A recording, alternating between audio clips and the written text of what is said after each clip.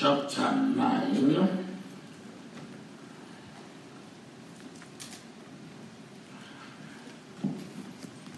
And I will be reading just a verse of scripture.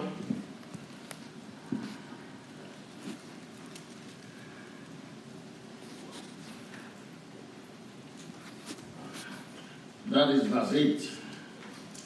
And the word of God says, "Let thy garments be always white,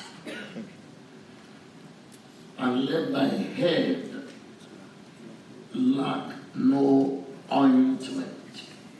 By the grace of God, today I will be speaking on the subject of an important condition for lasting service. This is a very important condition that we'll be highlighting for lasting, impactful, fruitful, fulfilling, satisfying service. Let us pray. Precious Father, we want to thank you for the way you gathered us together in your presence today. Thank you for the opportunity to mingle our voices in praise, in prayer, in worship, and in adoration to your name. Thank you for what you have in mind to communicate to your people, for which reason you've gathered us from far and near. And thank you for the way you've anointed me for this session to speak concerning your heart and mind of that important condition for lasting, impactful service. And I give you glory and praise because my tongue will be the pen of a ready writer. And you help me to be able to present these things in the way you reveal them to me, so that at the end of the day, the things people learn and receive and hear and see, they shall be doers and not just hearers only. Amen. We give you the glory, the praise, the worship, and the adoration. In Jesus' name we pray. Amen. Amen. There is a particular word that Jesus used in the scriptures, especially in the book of John, to describe and define his activities while he was here among men. An important word. And that is the word walk. W-O-R-K. He used that word to describe and define his activity. You know, when you read Matthew 4:23, you know he was preaching and teaching and healing. When you read Matthew 9:35, he was preaching and teaching and healing. You know, he went to several places. When you read Acts 10:38, how God anointed Jesus of Nazareth with the Holy Ghost and with power, who went about doing good, healing that were oppressed from the devil, for God was with him. There was a word that Jesus used to describe this thing, everything that he was doing, and that was the word walk. And you see that word repeatedly used in the book of St. John. John chapter 4, verse 34. It says, "My meat is to do the will of him that sent me and to finish his work." He said in John 9:4, "I must walk the walk of him that sent me while it is day, for the night cometh when no man can walk." When he was together with his apostles and looking at the man who was born blind, the apostles asked him, "Who among the parents sinned? Is it this man or the parents?" And he said, John 9:3, "There is no one among, neither his parents nor this man have committed sin, but that the works of God may be made manifest." When he was praying to God, his Father, in John 17:4, he said, "I have finished the work which thou givest me to do. I have glorified thee upon the earth." So he kept using that word, walk, walk, walk. You see, the word walk is a word that I think everyone of us can relate to. Everyone is involved in work. I mean, even if you have a housewife or a mom at home, it's work. Father in work, mother in work. So he used the terminology that you don't need any gigantic spiritual assistance to be able to understand the ramifications of it. When he used the word walk, walk. When in his home country, in Mark chapter 6, verse 5, he could not do what he normally do. The Bible tells us that he was not able to walk because of their unbelief. He could not do mighty works there because of their unbelief. And then in John 5:17, he said, "My Father walked hitherto, and I walk." And so when he was calling us to service, he used that same word, You find it in John 14:12. The work that I do shall you do also. So that was the word that he used repeatedly. He didn't call it some of those job-breaking things we call it nowadays ministry. He didn't use such words, big words. He used a word that farmers can relate to, fishermen can relate to, ordinary persons can relate to, and that was the word walk. One thing you and I know about work is that work can be very demanding and work can be very challenging. And the nature of the work we are involved in, that is what you and I call ministry or serving, what you and I call leadership or pastoring or evangelism or whatever, the nature of our work is that it is challenging. The work that Jesus did, being divinity, cannot but be challenging to those of us who are just human. We are human. He was divinity and human combined. If we found the work challenging, I know that you and I will also find it challenging. Now, there are a few things that are challenging about the work of service. In whatever city or location you are involved in, there are certain things that are challenging about our work of service. Let me give you a few here. We have challenges at work, for example, with the place where we are doing it. Some of us are in cities that are not responding, cities where the heavens have not been broken. And when you operate under that kind of atmosphere, there is a way in which, it limits many things, and there's a way in which it makes your work challenging. I remember when I went to Somalia and Sudan, one thing was that preaching can be tough in itself. Serving can be tough. But when I went there, because of the kind of atmosphere there, I could do no mighty things. I found it difficult to speak for 30 minutes. Wow. In fact, in Sudan, you don't call it church, they call it family meeting. And when you go there, in those days, I don't know how it is now, I've never been back. One heat is enough. In those days, when you go for what they call family meeting, which is church service, they don't put on lights. Because the government during that time was trying to identify those who are Christians with the intention of eliminating them. So no lights. So everybody comes there incognito. And you live through a dark alley. And everybody goes into the night. So at times some people don't even have half of their faces covered. So some of us have challenges with the place where we work as people who are serving. Even in the Western world, there are some cities here, even in the United Kingdom, whose atmosphere is still choked, where things are still a little bit more difficult than other places. I've had the opportunity of coming to the UK since 1989, and I've been to some cities I can hardly sleep overnight. There is a lot of choking things in the atmosphere. It's like, I remember when I went to a town known as Worthing some years ago. I was told there is a witch coven there. And it was difficult for me, as it were, to function in that place. So we have challenges with the work in terms of the place where we are doing it. Some of us have challenges with the people we are working with. The people we are working with, they may not have social skills.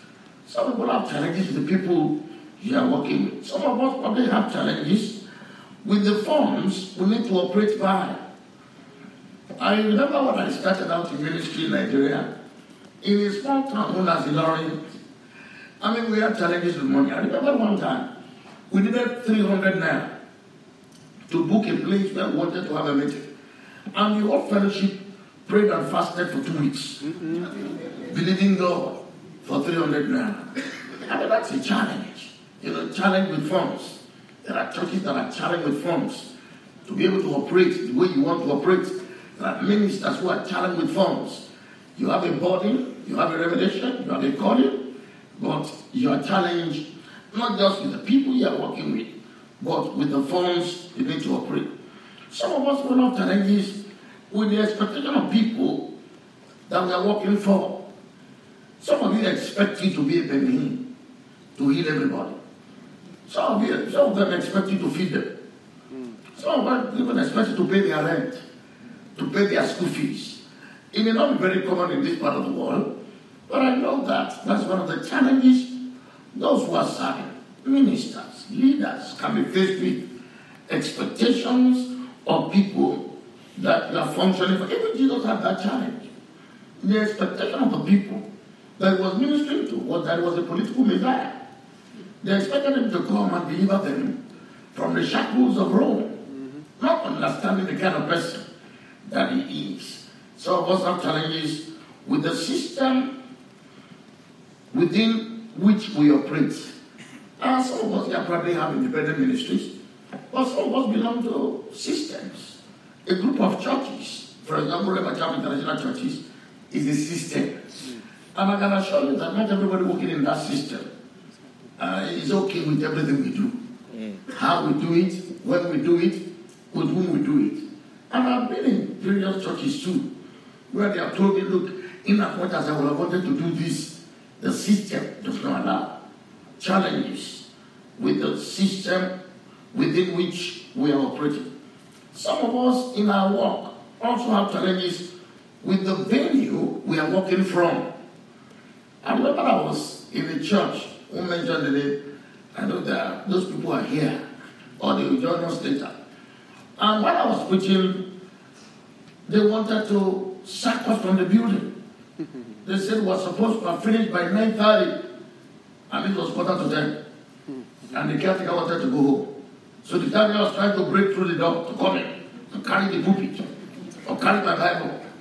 I mean, if you operate under such pressure, especially when you don't have a building of your own, or you don't have a facility that is yours, you will have challenges, as it were, with the venue that you are working from. I mean, these are challenges with the work. Some of us, we have challenges with the time we are having to operate. I know a church in those days here in London, service was 3 p.m. in the afternoon on Sunday. I mean, people want to come to church and rest, not to come to church by 3 p.m. in the afternoon. I mean, that would look like a working day, really. Because since they are not coming to church from the morning, you see, some things have demands that they place on us. Some of us have challenges with the leader that we are working under. Our leader feels insecure. Our leader is not showing the necessary example. He's not inspiring us, he's not motivating us, he's not challenging us, he's not encouraging us. I remember talking to a man who, when I went to a church, he kept using this phrase, some of you, most of you, most of you. And whenever he uses the word, some of you, most of you, he was saying something negative. And these people have to, one man, the man who took me back to the hotel, he said, "Not for God, I'm tired. I'm tired of this place." Isn't this man always gives the impression that we are all wrong, that we do the wrong thing at all times, as if to say we enjoy it. So some of us have challenges at times with the leader that we work under. Some of us have challenges with the language that is spoken in the community where we operate. Every community has its own language. I remember I went to Spain about 2-3 years ago. I've been there before. When I went back about 2-3 years ago, the pastor told me that they had to wait for the people to come. Wait for the people to come. I said, why that? He said, if you don't wait for them, they will not be happy to come in the middle of the service. So you have to wait. And in that church, they have to interpret it about 3 or 4. I mean, that wears you out. Something that should be 20 minutes will now be like 60 minutes. So all of these things have a way in which they affect us. All of these things are demanding. Some of us are challenged with how to bring people in, retain them, and get them interested in ministry. How do I bring people in and retain them? One pastor came to me and said, "Sir, the visitors to our church this year, there are 1,232 people." He said, "But our church is still lower than 150. He said, "I have a problem. We don't retain. We would like to retain." You see, all of these things take their toll upon us. Now, why am I saying all of this so that you understand where I'm coming from? The point is, with all of these pressures that come upon us, that may not abate with time, one area where many people are serving, leading, or who are ministering have an issue is with being able to remain fresh. With being able to remain fresh. That is an area where most Christians who are serving have a challenge. They need to be able to remain fresh. It's important for us to remain fresh if our work will be impactful as it should be. But this is an area where many people are facing all forms of challenge with being able to remain fresh because of the pressure, because of the stress, because of the challenge we have on the job, with our job, with the people, with the venue, with the community. The challenge is, how can I remain fresh? Let me give you 7 areas in which I believe that every Christian worker needs to be fresh in. But before I do that, let me first of all define what it means to be fresh. What does it mean to be fresh? It means to retain an original property, or to retain our original properties with which you started. It means not to change by time. What does it mean to be fresh? It means that our original qualities remain unimpaired. It means to be full of or renewed in vigor. It means not to be stale, not to be sour, not to become decadent. So we need freshness. But how can we remain fresh on all these conditions and all these pressures? I have been in ministry now for like 37 years, I would say. And one of the greatest things that I strive for, and concerning which I believe every Christian worker must go for, is ability to remain fresh in this work. Because there will be stress, there will be pull, there will be push, there will be all kinds of issues. Some of us have issues with the building we use. I've known churches that have lost their building. I've known ministers who have lost their houses. Now all those things take their toll on us. But I wanted to speak today about this condition of remaining fresh. How can I make it possible? How can I remain fresh? How can I keep the good wine until later? How can I be consistent in the midst of all of this? How can I have an alert capacity to take the pressure and the stress? I mean, some people have the challenge of being able to balance ministry and family. Some people's ministry have taken away their family. Some people's family have taken away their ministry. So all these things are very important things in the midst of all the demands on us, all the pressures on us, that will not slack. How can I remain fresh? In what way? What can I do? Now, there are some areas where I believe that a minister, a leader, or even a Christian worker needs to be fresh. And I'm going to give you 7 of them. We need freshness in all of these 7 areas. Number 1, we need freshness in our personal devotion. It is not just enough to prepare to serve momentarily. It is important to have a devotional life that is fresh. Our family altar, our prayer life, our study life. The Christian growth is necessary for a better service. If you are not fresh in your devotional life, if you can't keep that freshness of when you just got born again in your devotional life, it will have an impairing effect on the kind of ministry that you produce, or the kind of service that you render. So we need freshness in our devotion. In the last day, the Bible says in Matthew 24:12, because iniquity will abound, the love of many will wax cold. You know, and I always ask ministers whenever I meet them, how is your personal devotional life? I mean, it's something different to prepare to preach. It's another thing for you to have fuel in your tank.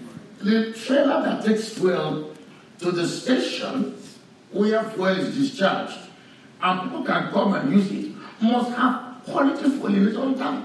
There are people running on empty. They are feeding on that, but they themselves are hungry in their soul. How fresh are you in your devotional life? Number 2 area where we need freshness in our feelings. How do you feel? Your feeling is part of who you are. And whether we know it or not, our feelings have a way in which they impact us. There was a time that Elijah felt high and dry. He said, I'm alone. Do you know you can lead a group of people and still feel you're alone? Mm-hmm. You can be in the midst of 100 people and never still feel that you have company. We need to be fresh in our feelings. We need to be fresh in our feelings. I remember so many years ago I read the book of 2 Samuel chapter 3 verse 29. And David said something that touched me. He said that he felt weak, though he was anointed. I mean, it's someone who was anointed but he feels weak. He said, I feel weak, though I'm anointed. Now that's a feeling. You need to be fresh. That bubbly feeling must be there. I've come across people who their feeling is like a desica. If they are going to come, let them come. If they are going to stay, let them stay. I don't care. Now, if the pastor is going to like it, let him like it. If he doesn't like it, let him not like it. Man, that is the feeling that some people are serving have. But you know, that is not the right feeling. You need to be fresh in the way you feel. The way you feel must connote a connection to God and a satisfaction with what you are doing. We need freshness in our utterances, in the way we speak. Colossians 4:6, let your speech be with grace, seasoned with salt. Ephesians 4:29, warn us about not filthy communication to proceed out of our mouth. We should be careful what we say. Proverbs 6:2, you are snared by the words of your mouth. Proverbs 21:23, he that keepeth his mouth and his tongue, keepeth his soul from trouble. Proverbs 13:3, he that keepeth his mouth, keepeth his life. So we need to be fresh in our utterance. Our tongue must be the pen of a ready writer. We must be able to be fresh in what we say, harsh words. We need to be very careful with harsh words. We need to dip our tongue in the ink of God's word and speak with a soft tongue that breaketh the bones. We need to be fresh in our utterances. And when you are going to preach or teach or lead, whatever you are going to do, you must communicate with the voice of heaven. When people hear you, they should be able to hear God through what you are saying. Your voice must be penetrating. Your voice must be effective. Your voice must cut. On the day of Pentecost, when Peter spoke, the Bible says they were cut. Acts 2:37. They were cut to the heart. When Stephen spoke in Acts 7, the people were pricked in their heart. We need to be fresh in our utterance. Bring in a fresh word. Bring in a fresh, impactful statement. Have freshness in our utterances. Number 4, we also need to be fresh, as it were, in our looks. You need to look fresh. I see some pastors and I say, you are pastoring 200 people. All your hair is grey. If you have 500, what will you do? You will just be killed. You just die. Fresh in your looks. I mean, people should look at you and say, you don't look your age. You are serving. God does not and has not called us to serve in vain. He has not called us to wear us out. Not the outward vampire, but the inward man is renewed. And we all with open faces beholding as the glory of God, we are changed from glory to glory. So we need to be fresh in our looks. That is one thing that I think I have made effort to do. You need to eat the right food. You need to take the right vitamins. When I looked at somebody recently, I said, hey, how old are you? When they called me, I said, wow! Because I thought it was the senior brother to my senior brother to my senior brother to my senior brother. I mean, it wasn't fresh in his looks. Your look is part of it. Your stand is part of it. I know that I'm not there yet. I still have areas I need to work on. Because this pot will be taken to 6 parts. Amen. And it's not too late to start. Really? But we need freshness of look. As a protocol officer, you need to be fresh in your look. As an usher, you need to be fresh in your look. When people look at you, they will not imagine that all the problems of the world are on your head.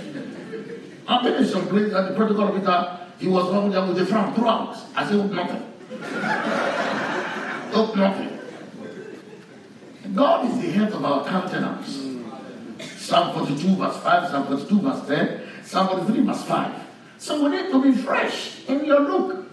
The clothes you wear. I went to a church recently and all the what do you call it, the choir robes were all squeezed together. This was in Texas. I mean, this is a church. I mean, it's a major church. The guy is a coordinator, has a beautiful building. But the choir robes were all rumpled. And I said, what is this? You're serving God like this? How do you come? Their own clothes were well pressed and ironed. The lipsticks were in place. Even the shoe were well. But when it comes to the robes, they were not well ironed. You need to be fresh. Let your garments be always white. Let not your head lack ointment. You need that fresh anointing to be visible in the way you serve. We also need to be fresh in our thoughts, the way you think. Proverbs 23 verse 7, as a man thinketh in his heart, so is he. We must not have our thoughts must line up with the word of God. Philippians 4:8 tells us how to think. 1 Corinthians chapter 3 verse 21 tells us that the thought of man, the thought of the wise, is foolishness. Psalm 94 verse 11 tells us the thought of man, a puff of wind. Our thoughts must be creative. We must be imaginative. We must be constructive with our thinking. We must think like God thinks. He has given us His word to help us to think such ways. The Bible says in Jeremiah 4:14, we should not harbor vain thoughts in us, powerless thoughts, but thoughts that are powerful and impacting. So we need to be fresh in our thoughts. We need to be fresh in our looks. We also, as it were, need to be fresh in our relationships. Many people are interested in God's service don't know how to relate. It's not just relating within your organization. It's not just relating to those below you. We're talking about learning how to relate to those above you. Learning how to reply texts on time. Learning how to reply emails. Learning how to respond to people in a positive way. We need to be fresh in our relationship. Whenever I get to a city where I know people, on my contact, I give them a call or send them a text. I'm around low. Some of them will not reply until I leave. And you're interested in Christian service. Now, the key to effectiveness at times is networking, not work. You will be better if you network with others. If you connect with others who have graces in other areas where you don't have grace, you will be a better person. You will do much more than whatever you are doing. So we need to be fresh in our relationship with our spouses. I went to a church recently, big church, a massive church. At least there should be about 14,000.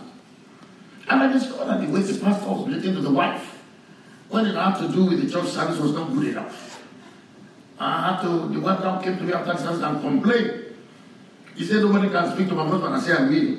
If this is the last time I'm going to come here.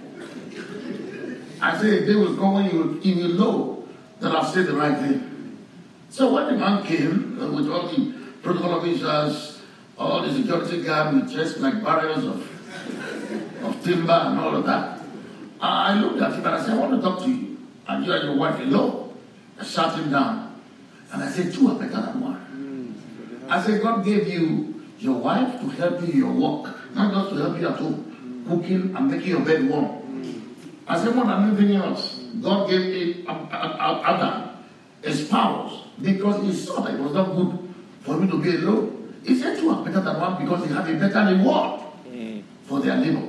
I spoke to him, his eyes were, like, I was saying to myself, this is the last time I'm going to come here. It's fine, but I'm going to tell him the truth. At times, we need people who are going to tell us what we deserve, not what we desire. People who call a spade and not an agricultural implement. But we need freshness in our relationship. There are some relationships out there that God wants you to be well connected to because of the kind of place He's taking you to. But you see, you have allowed those relationships to decay. You have allowed those relationships instead of being renewed, instead of being fresh. You know, you have allowed those relationships to tap out. And so you struggle in areas you should not struggle. Because you allow those things, those relationships that strategic relationships, to fail and falter, despite the fact that God proposed them. God was the one who divinely connected you, like David to Jonathan. If David had played with the connection to Jonathan, there was no way he would have been alive, even to fulfill what he has been anointed for. Jonathan was the key factor in preserving and protecting David and whatever the call he says he has received. We need the beauty and the excellence of freshness. We need to be fresh in our service, our serving. You need to keep the good wine till the very end. It is he who endures to the end that shall be saved. Whatever we are doing, Ecclesiastes 9 says, do it all your might. We need to be fresh in our service. We need to look for better new ways of doing good old things. We need to reinvent ourselves. We do not just need to be relevant to the old, we need to be relevant to the young. I went to a church, just like our church in Ilorin. The leadership were actually, the youngest was 58 years old. But the church was filled with young professionals, young adults. It was fun. You could see the atmosphere was bubbling. So I said to the pastor, what is the key? He said, we speak their language. So you can see the way I'm dressed like one of them. Now that is freshness. Not for you to always come in your 1963 suit. At times, t-shirts, casual. I mean, those are ways in which you can be fresh in yourself. Not to say as it was in the beginning, so it is now, so forevermore. At times you need to adapt. At times you need to connect in a different way from the way you've been connecting. I've learned this from leading our church in Ilorin. The average age of our members is 27. When we look at the average age, I mean, the people that we have who are above 60, probably they are just a handful in terms of when you compare to the figure of the church. So we need to be fresh in our service. You should start with the way that was said. People say, wow, you have never done this before. I mean, I've been in places where protocols who are telling to me, I say, wow, this is beyond comprehension. They are almost like, protocols that are telling to the president of the US. This is my name, I'm reporting for duty, sir. I say, wow. And I've been there 7 times, 8 times, 10 times. You will see that there is no loss of momentum. They are warm as they have always been. They are on point as they have always been. They have a hand on everything. There is nothing like I'm looking for this, I'm looking for that. They always have a way of predicting what they are likely going to need. So we need freshness. I'm giving you how many now? 7. 7, okay. The remaining I will keep. So that when I write the book, you buy it. Generally speaking, as it was, we need freshness, and that's what Ecclesiastes 9:8 is talking about. Let your garments be always white. There's no way you can keep white without refreshing. Then let not your head lack unto it. There's no way your head will not lack unto it except you always look for a re-anointing. Quickly, I want to give you some reasons why you need to be fresh. Before I now teach you 8 very important principles of a fresh life of service. Why do we need to be fresh? Why do I need to be fresh? In my singing, in my preaching, my teaching, in my leading, in my service, of what importance? Why do I need to be fresh? Number 1, freshness is beautiful, delightsome, attractive, charming. Freshness is very pleasant, lovely. Freshness has a captivating nature. When a man's message is fresh, it captivates. When a leader leads the way they ought to lead, they are captivated. They draw people. When you serve in a department the way you ought to serve, members of the church gravitate and become members of the department.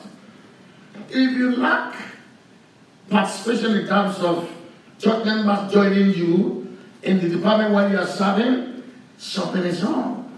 If you are fresh and you are like a scribe that is instructed in the kingdom of God, bringing out things both old and new, it's beautiful. Freshness is beautiful. Whether it's in a church or in a relationship or in serving or leading, freshness.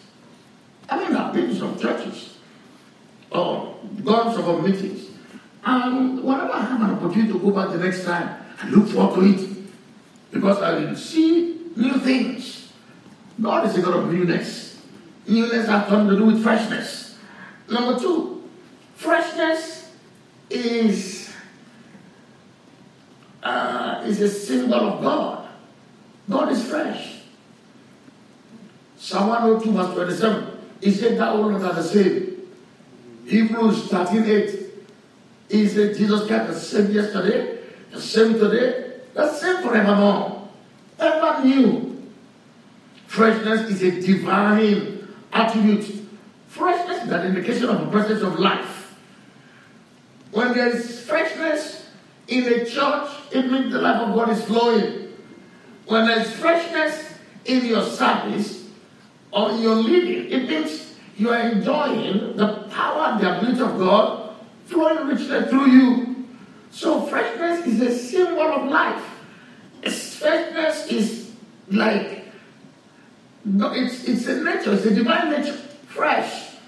The steadfast love of the Lord never cease. His mercies never come to an end. They are new every morning. New every morning. Number three, why do I need to be fresh? You need to be fresh because it facilitates usefulness. I mean, anything that is fresh is what we use. Fresh clothes. If I want a face towel, I want a fresh face towel. God wants you to be a fresh threshing instrument with teeth. According to Isaiah 41:15. So freshness, as it were, it facilitates our usefulness. In 1 Samuel 17, when David came to the battlefront, he had just been freshly anointed. In 1 Samuel 16. So his glory was fresh in him. According to Job 29:20. And his bow was renewed in his hand. But Saul had lost his anointing. At that time he had disobeyed God.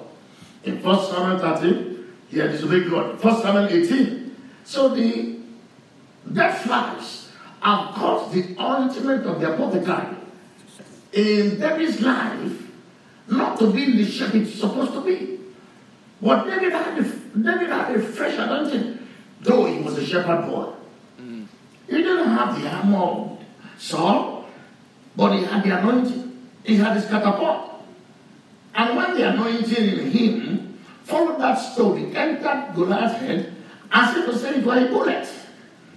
So when you are fresh, you put yourself in line for promotion. When you are fresh, you put yourself in line for progress. When you remain fresh, God will make you his choice man. Choice woman. You need to be fresh in your worship. And worship life needs to be fresh. Everything and all things. Because freshness facilitates usefulness. Number 4, we also need to be fresh to keep what we have. If you are going to keep your congregation, you need to be fresh. Many pastors say, I don't know where they are living. Well, those people are going to look for greener pastures. Sheep always lie down when they get to greener pastures.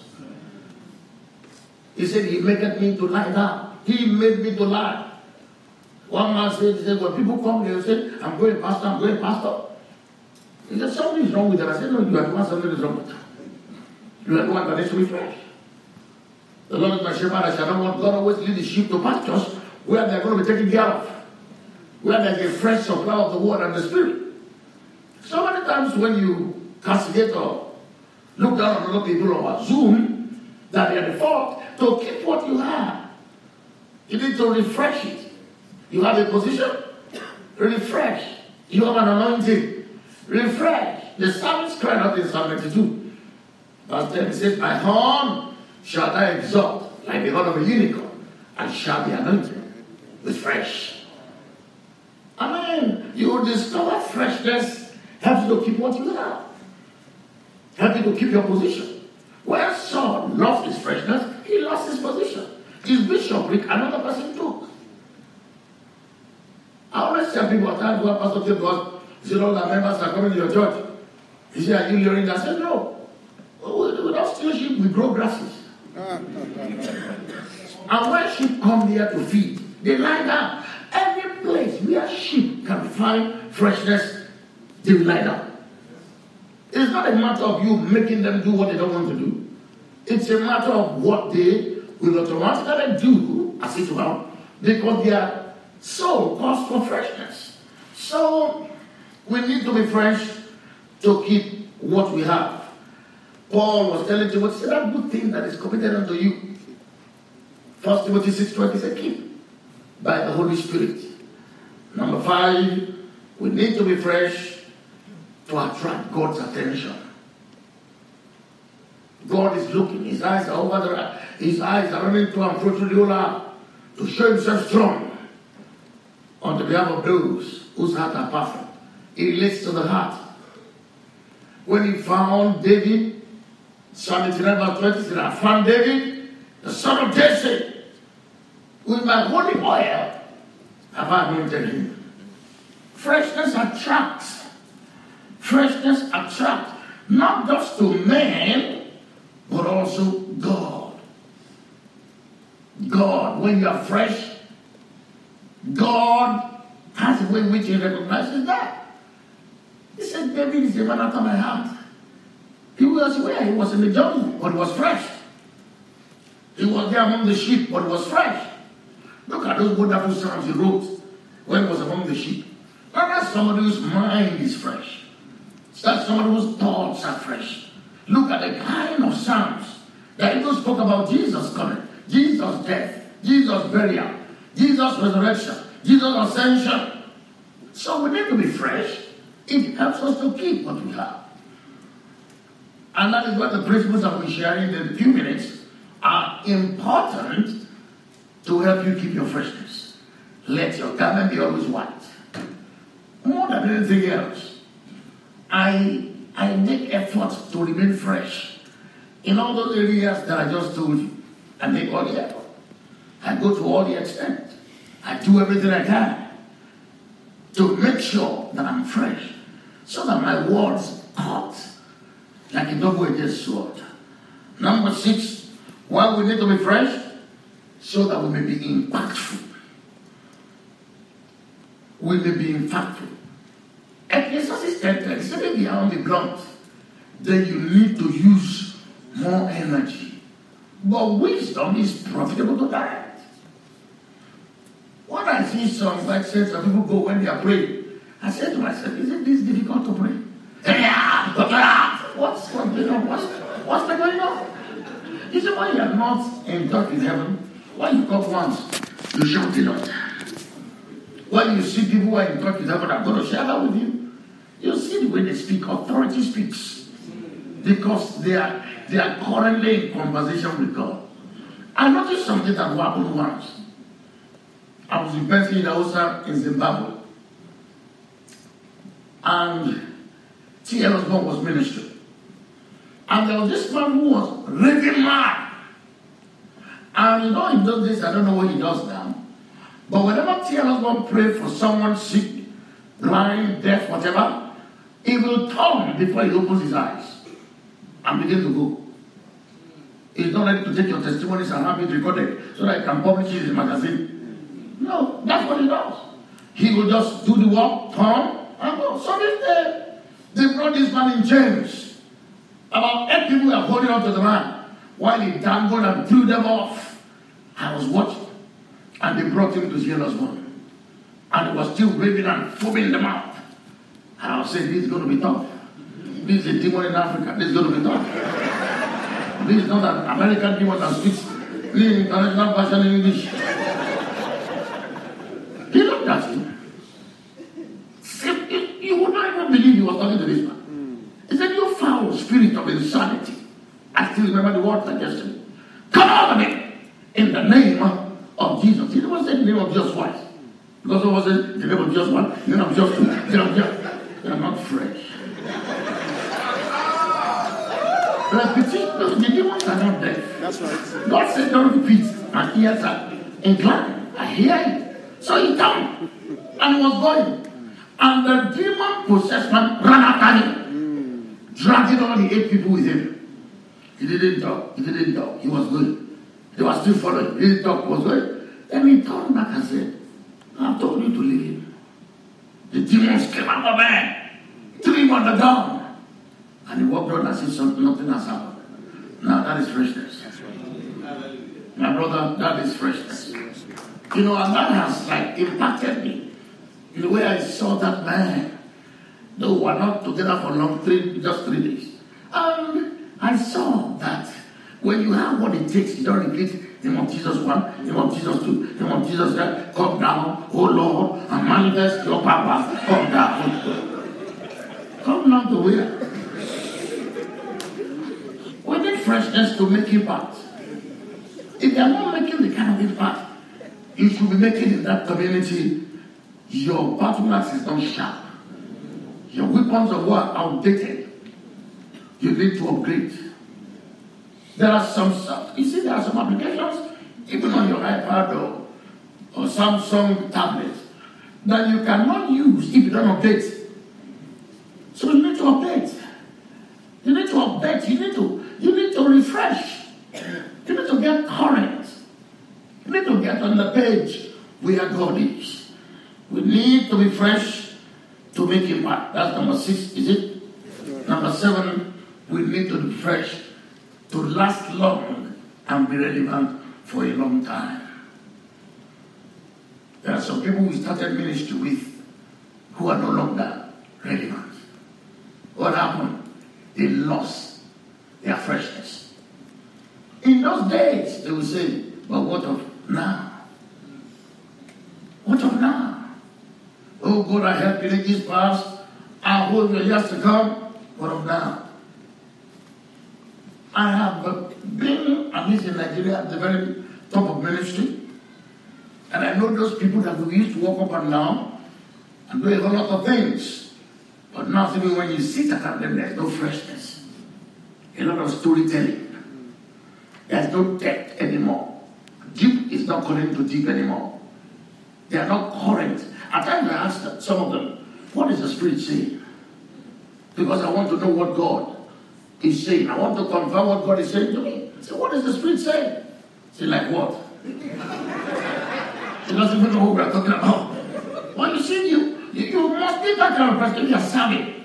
What is the Spirit saying? I like a friend of mine, a brother in Texas. Whenever he calls me, he says, what's the Spirit saying this month?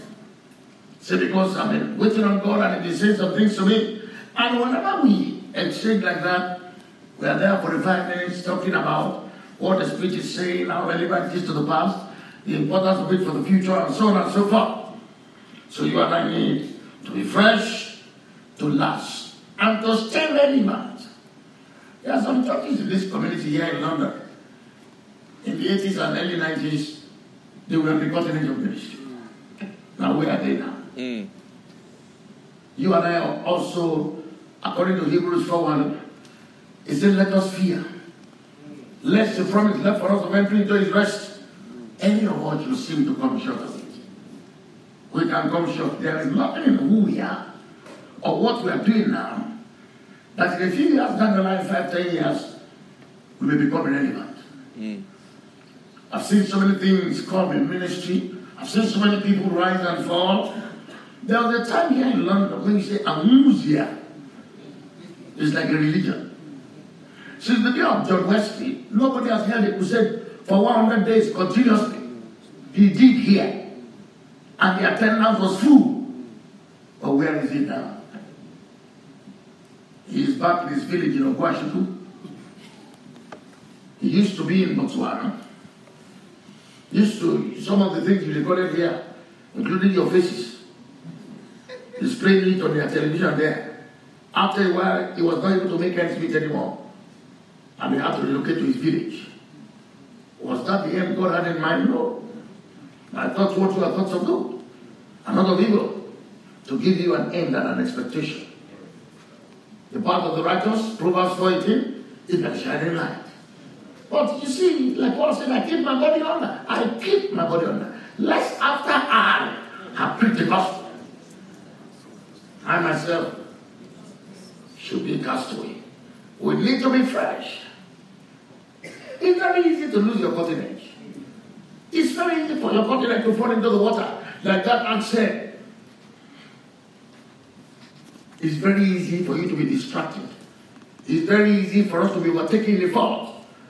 It's very easy to grow weak if you don't build up strength.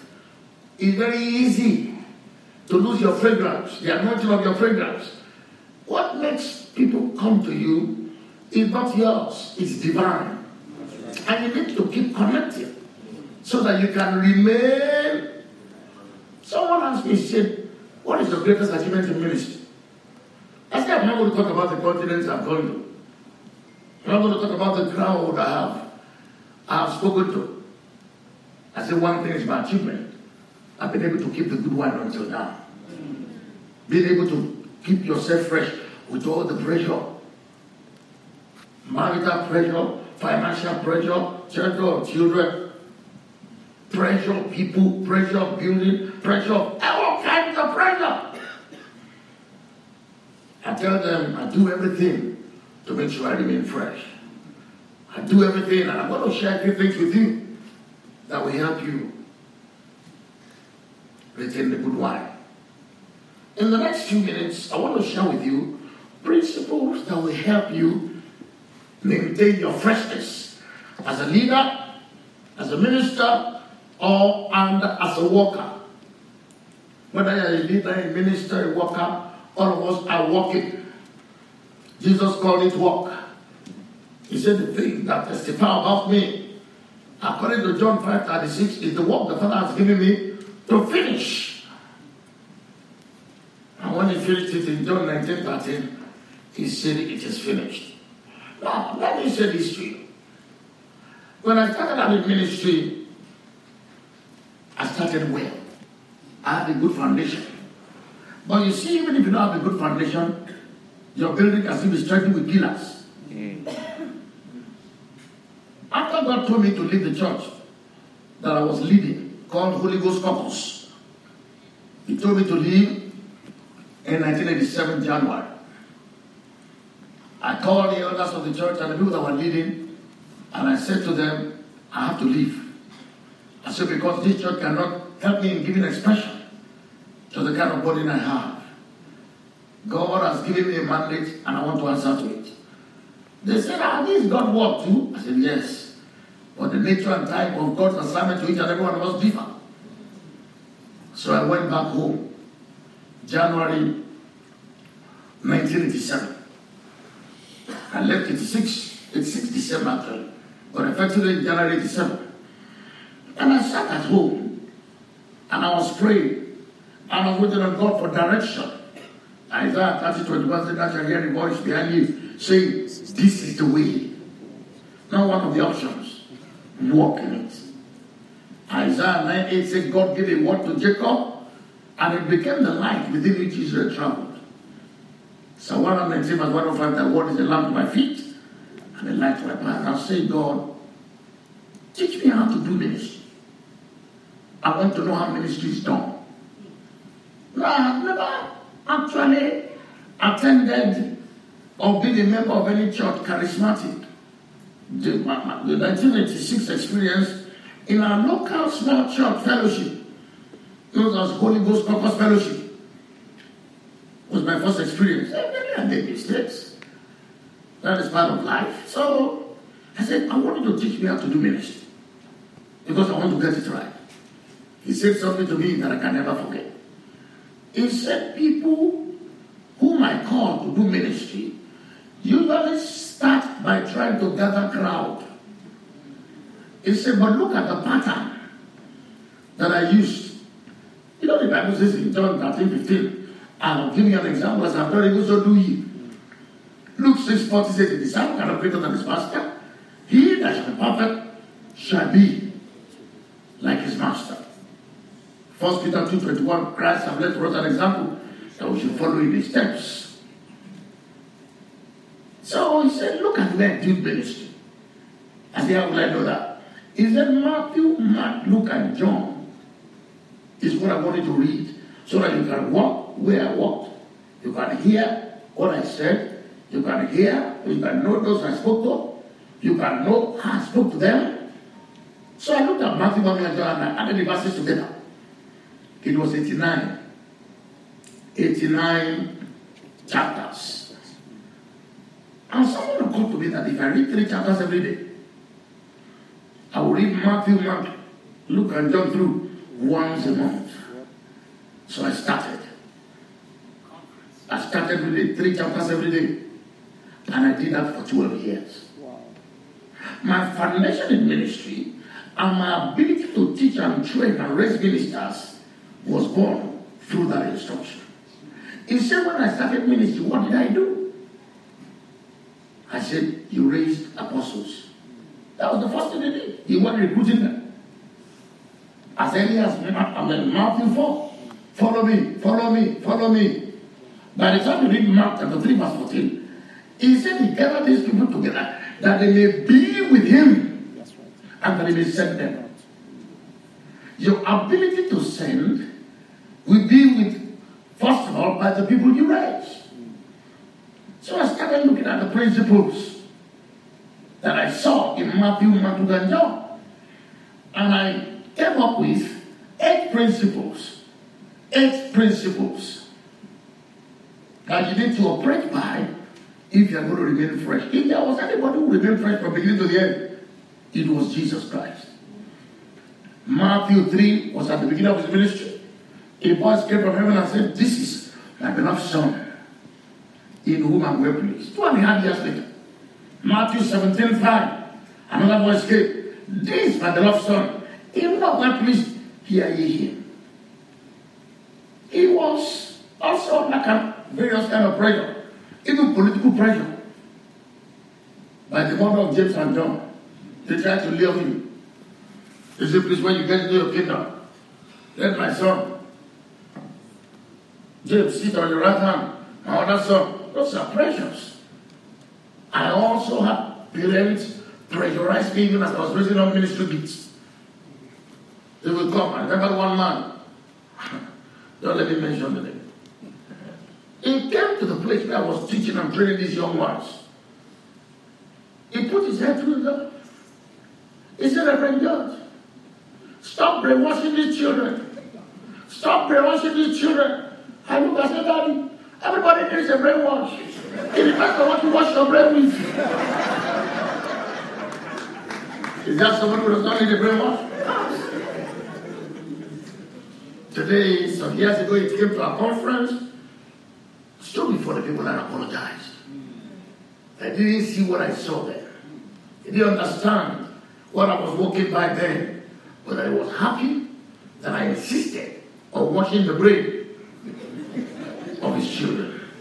So in the next few minutes, I know there will not be enough time for us to go exhaustively into these, because blessed are they that keep to time, but they shall be invited back. That's one of the principles you need to learn in life. If they invite you to a place and say 10 minutes, keep to it, but that will be the last time you are there. But then when it is here in harmony, there is no problem. There are some principles that you need to operate by. Number 1, know who you are. To remain fresh, you need to know who you are. Because if you don't know who you are, other people will want to mold you into what they think you are. Know who you are. Jesus said, I am 18 times in the book of John. He was saying, in other words, this is who I am. I'm not going to copy anybody, and I'm not going to compare myself with anybody. When the apostles tried to compare him, in Luke 9, in Luke 9 verse 51 to 56, They were about to pass through a particular place. And the people resisted him. And the apostle said, please God, Father, let us call fire from heaven as Elisha did. He said, no, I'm not going to do it like Elisha did. I know who I am. You see, you'll be able to remain fresh if you are who you are. Who you are is supported by the grace of God.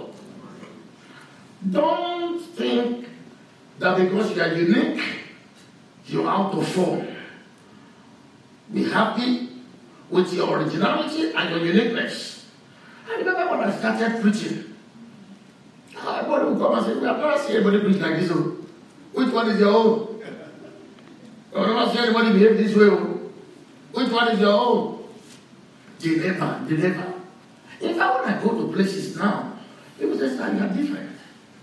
You are a breath of fresh air, whatever they call it, that English idiom. So, know who you are. Stop comparing and stop copying others. Our destinies are different. If two of us are doing the same thing, one of them is not necessary. So God wants you to know who you are. There's nobody like you in the whole world. Naturally, humanly, and physically speaking. Even if you are twins, your DNA is absolutely unique to you. God does not make clones. He makes original. So be yourself. If you are yourself, you will be fresh. And freshness will come when you are yourself. Don't be stereotyped. Now you are in London. Behave like this. The gospel is one gospel. I know there are practical aspects of it. But know who you are. You see, when you know who you are, nobody can threaten you. You know who you are. Jesus says, I am. I'm God. You don't know. I'm God. Oh. I am the way, the truth, the life. I'm the living water. I'm the bread of life. I'm the good shepherd. I'm the open door. I am. So the big question I'm going to ask you is, who are you? Who are you? When you know who you are, then keep that originality, keep that freshness. Don't say let us do it the way they do it. So it can be the way it should be. That is not standing out. If you want to stand out, you have to do it in the way they have never done it. Everybody who have attracted attention have done things in the way it was never done. Their uniqueness was the key to their greatness. Your uniqueness, your church doesn't have to be like another church. The stamp you have is the stamp of quality. The standard of the angel of heaven must look at you and say, you are, like Paul said, I am what I am by the grace of God. So number one, to retain the fruitfulness of your freshness, know who you are. Number two, know who you are trying to please. What am I trying to please? The church member? Some powers that be in the system? Please yourself? Please your wife? I was in a church. The pastor told me, he said, many of the decisions I take here is to please my wife. And I looked at her, he was gambling with those lives. Who is your wife? Paul said to the Thessalonian Christians in 1 Thessalonians chapter 4 verse 1, he said, we have taught you how you ought to walk and please God. Who did Jesus please? God. So try to please people, you'll be trying to do what God cannot do. Because not even God please people.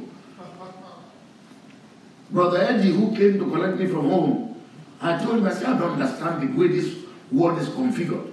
The white people want to be black. Now they're walking around naked. They want to what they call tan. And the black people want to be white. They are preaching. So where is satisfaction? Where is contentment?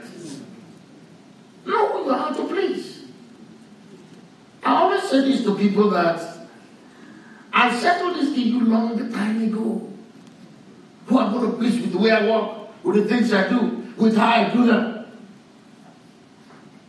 And it has helped me to be fresh.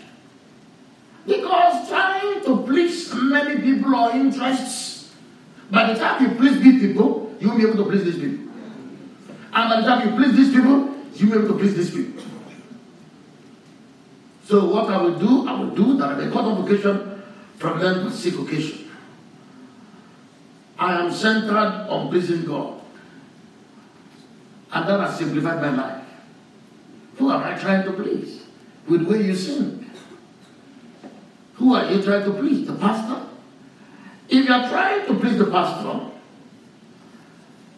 you don't know what it means to serve. The pastor can give you award, but only God can give you reward.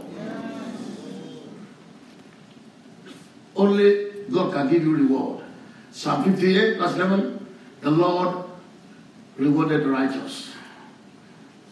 1 Corinthians 15:58, be steadfast, unmovable, always abounding in the work of the Lord, doing things that your labor is not in vain in the Lord. Hebrews 6:10, be not stopped of wrath of those who pray their patience, inherit the promises. There are promises to inherit from serving. Know who you are out to please. If we please God, it is the right thing to do. Not because it is the easiest thing to do. It's important for us to realize that I'm always disappointing somebody. I always tell you, I'm always disappointed. One man came to me one day and said, I'm disappointed. I said, yes, I'm always doing it. I'm always disappointing somebody. At one time or the other, I always say things and do things in obedience to God. It is God's work, not your work. It has to be done according to what was revealed to you from heaven. God told Moses, if you are going to build me a habitation for the sanctuary, Exodus 25:9, Exodus 25:40, Exodus 26:30, Exodus 27:8, he said, make sure you build it according to what I showed you. Don't do it according to what you think is right. Don't do it according to the popular opinion. Make sure you do it according to the evidence I showed you above. We must build according to pattern. Many pastors, at-time pastor churches, that are not built according to the pattern God gave you because you want to be like the Josephs next door. We want to be like them. We want to do what they did so that we can be the way they are. But God wants you to be unique and different. There's no provision for you to be the way they are. Know yourself and know you. Know yourself and know who you are out to please. I'm out to please God. Number 3, know what you are called to do. As an usher, know what you are called to do. Follow-up director, know what you are called to do. Protocol, know. You see, that knowing is the problem. If you don't know what you are called to do, you will do things that are not what you are called to do. I remember some years ago, our church people said, we need to do crusade. And we spent money and we rented, floodlights, and we went to a field and we put up everything. And I sat down there, getting ready to preach. And God said, did I call you to do that? I remember in those days, I love to, do what we call demonstration of the Spirit. Our service will start by 9 until 3. We are still moving the Holy Ghost. And God said, you enjoy this, don't you? I said, yes. He said, if you continue doing this and you enjoy it, you will no longer be able to do what I call you to do. You will lose your freshness. You will lose your cutting edge. Because you enjoy doing it. You don't know that I enjoy throwing people upside down.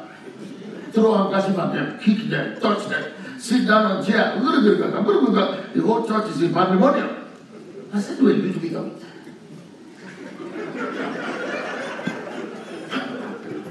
But you see, I have to sharpen my cutting edge. Because that was making me relevant. That's what makes me stand out. That's what make me a reference point.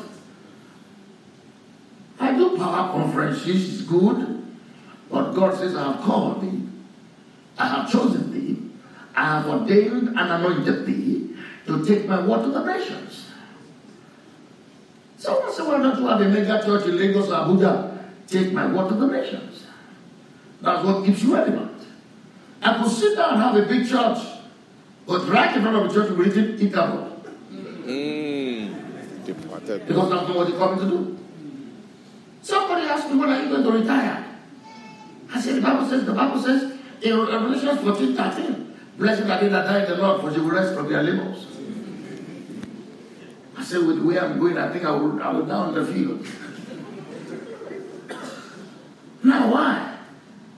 There is no vocabulary for retirement in the world. You keep going until you expire.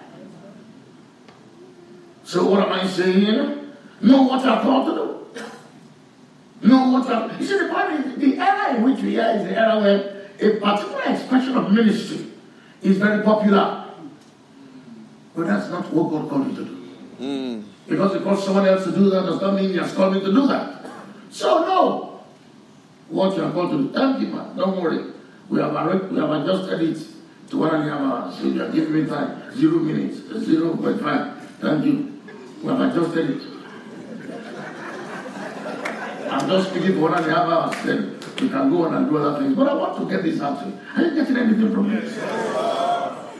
This is what we need. Freshness. Are you fresh in your mind? Are you fresh in your looks? Are you fresh? I saw a woman recently who is so far my junior. I said, Madam, you are growing old. He says, ministry. I said, that's not ministry. It's your mismanagement. I said, with 250 people, you are like this. If you have 1,000, what we have? We're going to be invited back for a funeral service.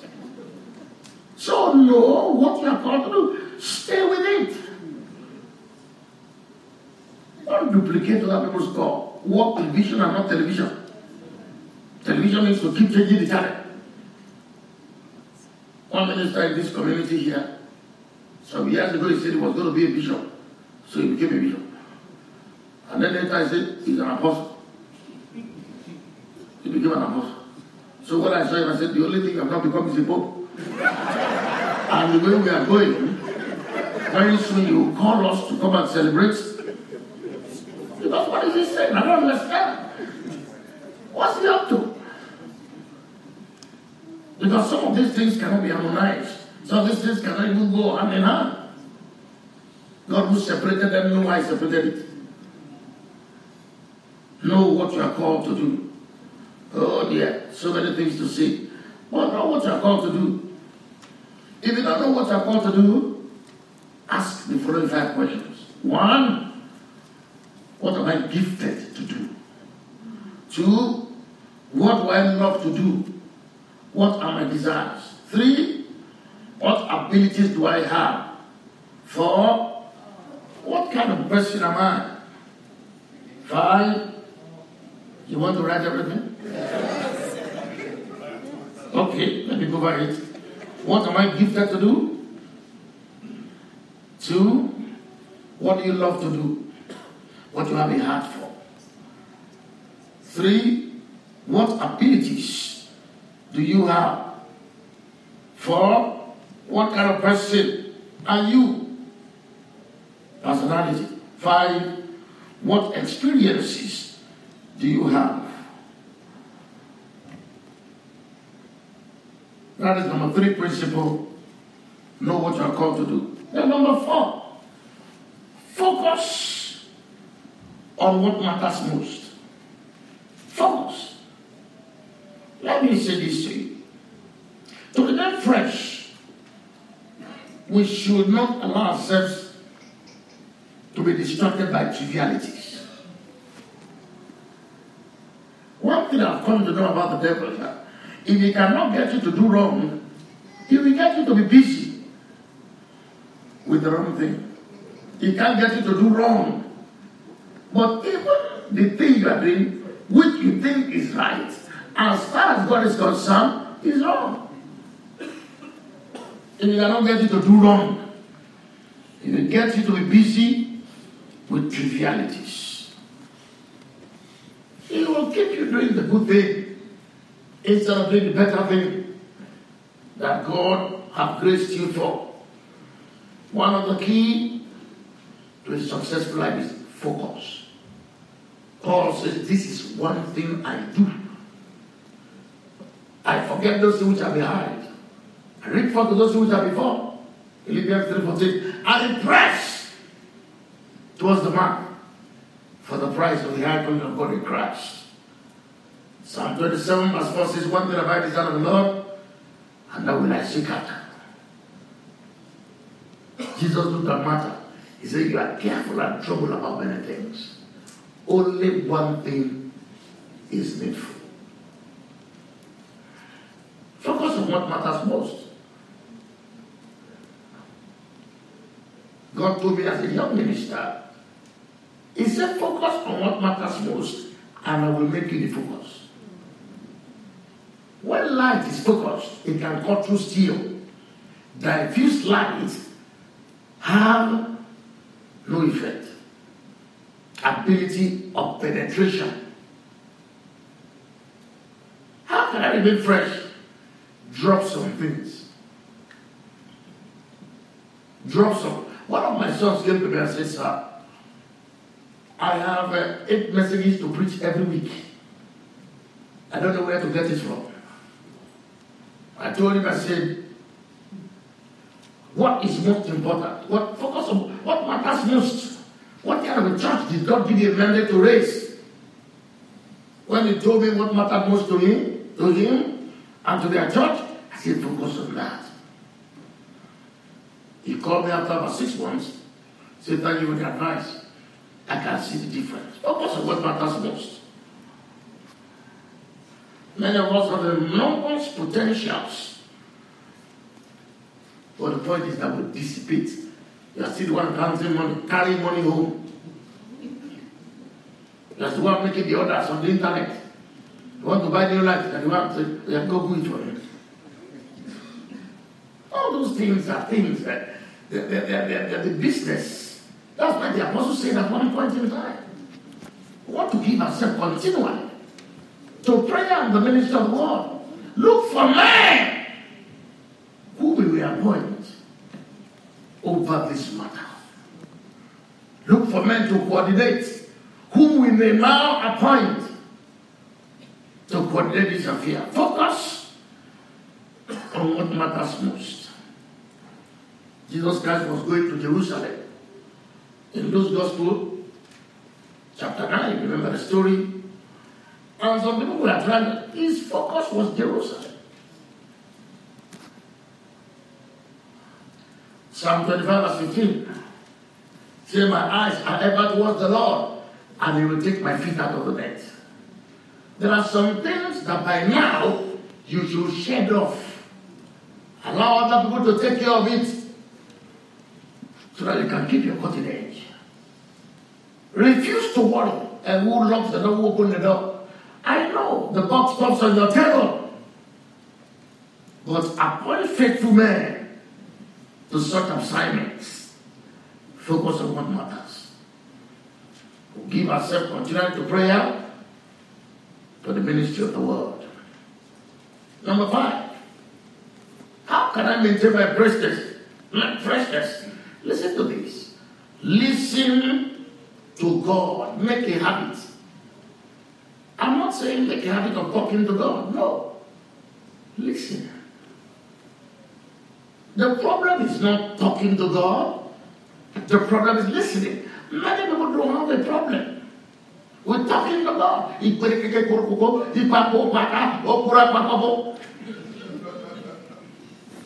What their problem is, listen. Isaiah 50 verse 4, the Lord has given me the tongue of knowledge, and I may speak a word and say to him that is ready. Morning after morning, he will let my ear to hear gladness. There are 2 statements in the book of Revelation. To him that overcometh, to him that overcometh. The second one is, he that hath an ear to hear, let him hear what the Spirit is saying. Revelation 2:11, Revelation 2:17, Revelation 3:29, Revelation 3:6, 3:13, 3:22. Is the hearing that we have a problem with. Listen to God. Learning to listen to God is one of the keys to staying fresh. Develop your capacity to hear God's voice. His eyes are over us. His ears are heard our prayers. Even when we don't say it, He knows it because He sees our mind. But that is not something you can do if you don't listen. I remember I know this when we were just young. Whenever we come for a program, they will say, God has something to say. God has something to say. Listen. Pay good attention. God has something to say. The Bible says the steps of a good man. Steps of a good man are ordered by God and He delights. So you can't misstep. If you don't listen, you will get the right step, but not get the left step. You will trip and fall. Learn to listen. About an issue you are dealing with, go to God. Stop looking at the notebooks of other people. They are not dealing with the same persons. And how do you do it in your church? I don't know. Go and get your blueprint. The self system that Rev George introduced us to needs adaptation by every church. You need to adapt it. Because if you don't adapt it, if you want to put it like that, the way they do it in Korea, it won't work. We sent 5 people from our ministry some years ago, 3 people to Korea. They came back, they taught us everything, it didn't work. Because we wanted to implement it just like that, it didn't work. It did not fix in. But we have our own adaptation now that is working. We took the theory, adapted it to our environment, added some things of our own. The African way. And it's producing a result. There's no mega church you hear about in Nigeria who does not have a cell system, but they are not the same. You cannot duplicate what someone is doing where you are. It won't work. I was looking at some of you protocol guys and security people here in this country. If these are in this security in Nigeria, they will have kidnapped your pastor.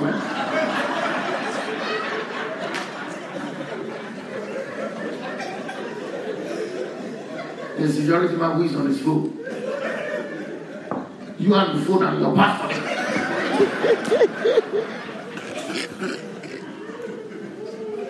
But spend time to listen. You see, when you wake up in the morning, every time it's not to talk. Say, God, you have something to say. What can I do with Mrs. Johnson that say she's no longer leading the women fellowship? What can I do? Psalm 144 verse 1, blessed be God, who teacheth my hands to war and my fingers to fight. You need wisdom. Proverbs 4:5, get wisdom, get understanding, forget not, neither declare from the words of his mouth. Proverbs 4:8, wisdom is the principal thing, therefore get wisdom. With all your getting. Get understanding. I remember one woman like that in our fellowship, that church, came to me and said, I will resign. And dropped letter. In the morning I woke up, 2-3 days later, I said, what should I be saying that? She will continue. I said, you I thought? I said, no. I will deal with them. I said, you want him and said, sir, you want me to come for our fellowship next Sunday? I thought you resigned. He said, no, sir, how can I resign from God's work? I would have messed up. I would have gotten somebody else to take over from her. Well, actually, God knows what to do. It is His work. Remain fresh by listening. At times, some of the things we do in our work is not necessary. Psalm 18, verse 34.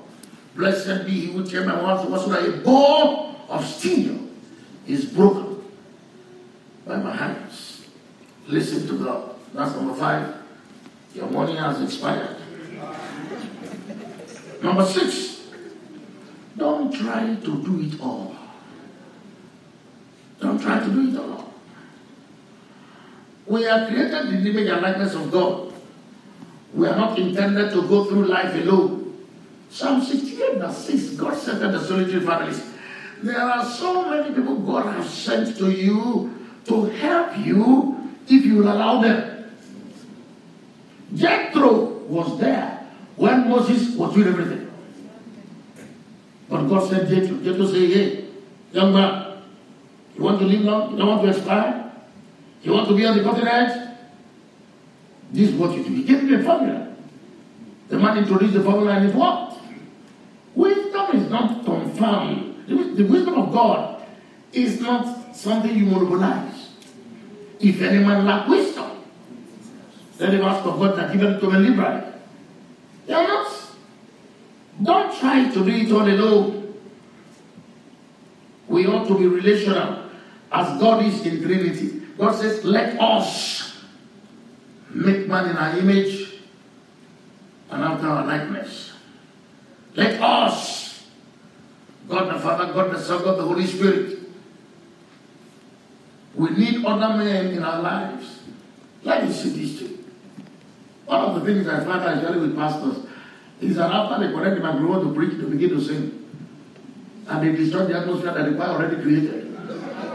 They're not called to sing. That's why God gave you a choir. That's why God gave you good people with good voices. Which one is your own again? They say, shall we sing one song? Just want to pray. You messed up the whole thing. You are not structured to sing. That's why God gave you the best voices. Don't look. Other people have talents and gifts and graces for which they will give an account.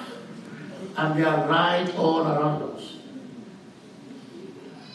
It's only pride and insecurity that makes us not be ready to share the burden of leading God's people. There's one of my sons. He doesn't preach 4 Sundays or 4 Wednesdays every month. You know why? He said to me, say he doesn't have the capacity.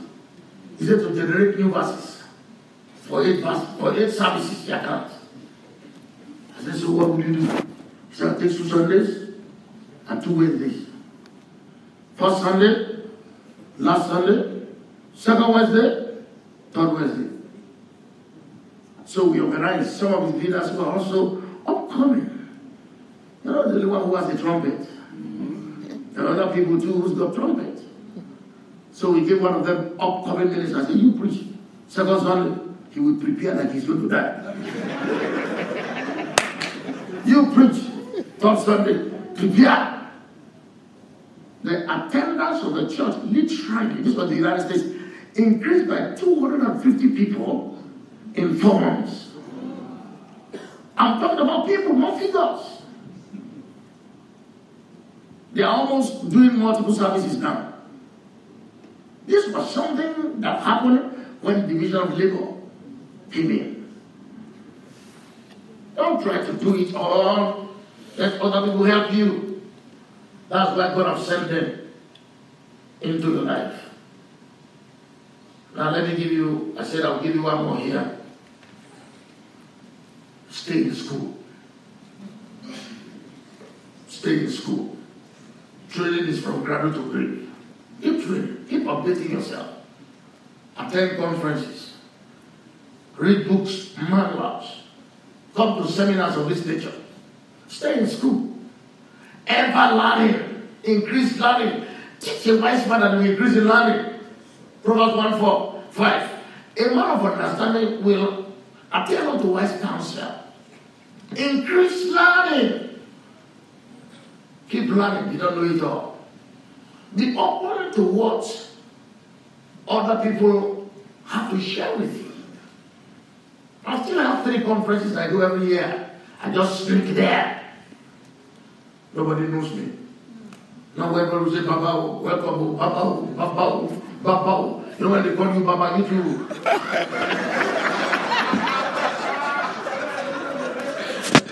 I don't wear t-shirts. This is in Southern California. One is in Southern California, one is in Florida. I just wear t-shirts, dressed in jeans, When they are singing and they are jumping like toads, I also join them. And I sit down there and I soak. I have materials. I was telling someone, I said, I have at the last count over 500,000 e-books that I've downloaded from various people. I drink from the fountain of other people. Because you don't know it all.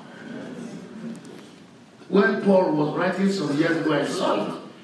He said that somebody should bring some books. Have you ever read that in the moment? Who wrote the book that Paul was reading? I don't know. Books. And you know what? I don't read popular authors. I read authors that help me understand the Bible. You know what I was saying? If you do this, popular one that will stimulate you. Stimulation is different from impartation. A woman does not get pregnant by stimulation. It's by impartation. If you are going to grow in ministry, expose yourself to impactful sources of information. Forming. I say it like this. God formed us. Sin deformed us. School informed us. Jesus reformed us. The Holy Spirit transformed us. Look at whatever says stay in school. Let the ushers expose themselves to training. Protocol expose themselves to training. Media expose themselves to training. Whatever you're serving. Whatever you're serving. Even some ministers don't know how to hold microphone. Is that good? And so the people in the church will be raising it until they say, no. He doesn't know that it's just how to hold it to your mouth. You need training for many things. The word train means to shapen, to sharpen, to make sound. We need sound men's fellowship president. We need sound leaders in the youth ministry. Sound people. People who are well taught.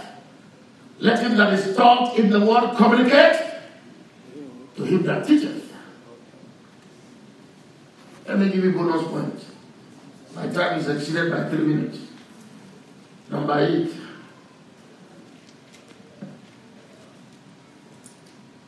Three things I'm going to say here. Relax. Learn how to relax. Learn how to recreate. And learn how to recharge. Relax. Recreate. And recharge. People don't know that your fresh look, your fresh mind is the product of this number 8 point. Relax.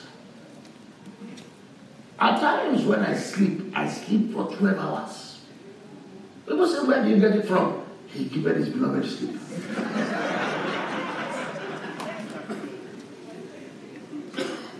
I got my pills from the world. Psalm 3 verse 5, Psalm 4 verse 8. Pills. I swallow those pills. Psalm 127 verse 2. Given his beloved sleep.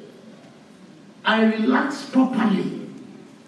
Usually because I speak or have programs Thursday to Sunday, Monday to Wednesday is total relaxation.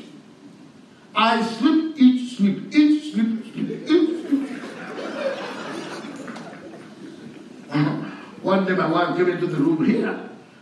I've been sleeping since yesterday. It was 5 o'clock in the evening. He said, what nothing is wrong? I said, nothing is wrong. He said, what are you doing? I said, relaxing. Not only relax, but create. Look for something that will take your mind off work. At times I go on YouTube and I just laugh. I have so many of these comedy things. They're there. I laugh. It's called that jogging. You need to learn how to laugh. Some pastors are not laughing anymore. They don't enjoy a good, you can't crack them up. At times I sent one or so videos to some people, and they say, ah! So why are you sending me these jesting things? Oh, sorry. May I recreate. Relax. Recreate. Take your mind off ministry at times. While you're at home, don't be a member of the political department at home. When I get home, I'm not a pastor. I sit down, eat, smile, everybody sees me. They say, ah, well, talk about food. Good food. And then recharge. Virtue leaves us. No matter what little thing we do, Psalm 27:1 says, the Lord is the strength of my life. So the strength of God is still there. So that's why the scripture says in Ecclesiastes 9:8, let your garment be always white. Let not your head. Yesterday night when I got home to the house here, I felt very tired from inside. I felt that virtue. I've been preaching since April the 1st. Right up till now. And Pastor Wale is expecting to preach again tomorrow. Powerfully. You know what? You want to go for the break and say, don't worry, just come, sir. Just manage, just come. So I lay on the bed for about 15 minutes, exhausted. And then I started saying, Holy Spirit. I started singing the Holy Spirit songs. Move me now, make my life whole again. The only time some people who serve sing that song is in the church. I do it at home. I need to recharge my battery. At times your battery is low. When it comes to prayer, you see your battery is low. When it comes to dealing with issues, your battery is low. So remember to combine the three. Relax, recreate. There is a park near my house there. At times I just go to one of the stores, 7 to 11, and I buy a box of, or a big jug of juice with some crackers and so on. And I sit there in the park. What are you doing? Recreating. That is what I can never do in Nigeria. Even with the policemen around about, they can say, ah! At times, yesterday, or yesterday, 2 days ago, I took a walk. I just walked. I said, what was I doing? I was walking on the street like everybody. What are you doing? She said, I cannot do treadmill. Because that treadmill that is moving on the same spot, I find it difficult. Ladies and gentlemen, this is an important condition to remain fresh for the long haul. God bless you.